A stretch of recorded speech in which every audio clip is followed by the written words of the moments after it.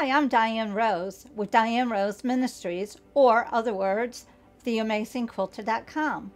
And I would like to say my Christmas prayer is out for you that are very special, that you have the most awesome Christmas you have ever had. This is the time of the year that we need to forgive, forget, put the past behind us, and go forward. You have hope. Hope is important, to have that kind of hope. And hope turns into faith. Diane Rose Ministries is a ministry of encouragement. And I just want to be able to encourage you to have that hope, to have that faith, to believe in yourself, and know that you are beautiful, you are someone special, you are special in God's eyes. And I just want to encourage you with that and assure you that someone does love you. God loves you so much. And faith, I know what faith is about. I know how to live on that, and you can too. Faith is the substance of things hoped for, the evidence of things unseen. I have stood on that. I'm believing and standing on God.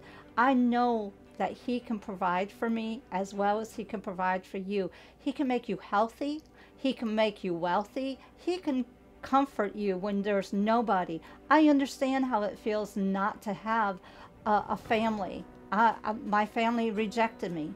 I know what it feels like to be hungry. I've been hungry many a times. But to be hungry for God is so awesome, because you can be filled up with His Word. And remember, He loves you so much. I'm standing and believing God that because He's blessed me with a talent, I am the only well-known, totally blind quilter. All these quilts here, yes, I have made. But with that, these are gifts for people to purchase. Don't forget to visit theamazingquilter.com, because you will see all kinds of wonderful things on there. And there is a PayPal account on there for you. Now, one of the things that you have to have a vision. Have a vision of what you're expecting. I'm expecting, just like a lady is expecting her baby, that baby is coming. She knows it's coming. Well, I know things are going to happen in my life because I stand on that, and I believe God for that. God blessed me last year with a piece of property. I'm believing God to build a house. I don't know where my husband is, but I know that he's watching this, and I will know him in the spirit. He will know me in the spirit. I'm believing to build this house in Branson, Missouri. And this is just the first draft. You got to have a vision, like it says in Habakkuk chapter 2.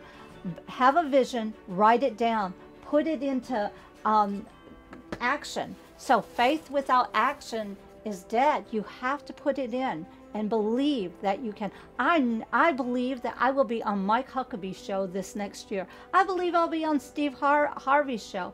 I believe that what I have to say and what God is doing with me and what He can do with you, that these doors can open. I'm trusting Him. I'm believing to be able to meet President Trump. He is so awesome, man of God. I can't wait to meet him and get a hug. I'm believing God. Why not? Why not? To go to the wedding in England with Prince Harry and Meghan. That would be awesome. Yeah, some of the things I stand on and I believe God for is way out there, but I have in the past seen things way out there. I believed as a little girl that I would be a part of the Grand Ole Opry. On my 18th birthday, God took me, and I stood on the stage with Roy Acuff. I knew for 7 years that I would. I knew it in my heart. So don't stop dreaming. Don't stop believing. And it can happen.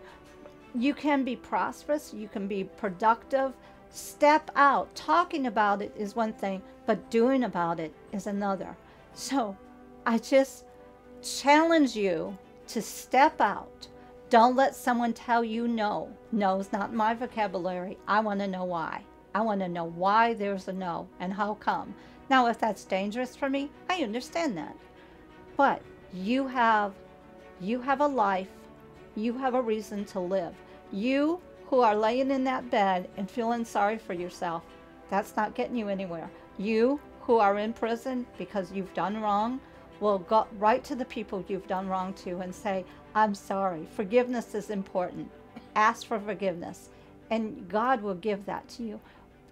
Ask him into your heart. As you ask him into your heart, your life is going to change, oh, big time. And I just praise God. I thank the Lord for each and every one of you. I thank God for the bricklayer, the contractor, the electrician that will come forth, the finances. If Jesse Duplantis, Kenneth Copeland, Jesse and Jerry Savelle can ask God and believe God for millions of dollars to support their ministry, I believe $350,000 can be brought in to be able to build a custom-made house so I can help all of you that have disabilities or need to be encouraged or need to be loved, to be cared about, that I can help you. I want to help you.